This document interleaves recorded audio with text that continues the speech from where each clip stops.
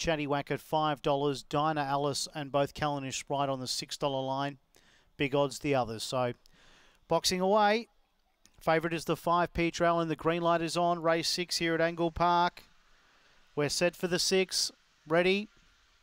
Racing, and Peter Allen was away quickly, but heading it off from the outside was Sally's Girl. Sally's Girl dashed to the lead to Callanish Sprite, running to third, Blazing Major. Then came Dinah Alice. Further back there was Chatty Whacker. Near the rear, last of all, was Petra Allen, and somehow Dinah Alice and also McIver Neville got relegated out towards the rear. Sally's Girl, a clear leader by about 3 or 4 to Callanish Sprite, running to third, Chatty Whacker.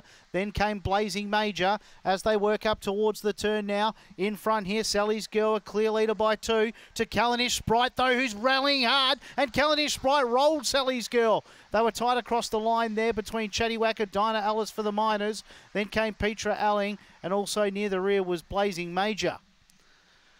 So we'll just wait on numbers here for the Miners. But Callanish Sprite railed through, grabbed the lead late and scored. It'll be 1-7. Should be 1-7-3 and 6 to my eye. 1-7-3 and 6 and a time of 35.71. Goodness me, I thought Sally's Girl was home, and the brick wall went up in the final bounds, and Callanish Sprite railed through hard to score. Trained by Kevin Bewley. Here, Callanish Sprite, a bitch by Magic Sprite out of Infinite Wish.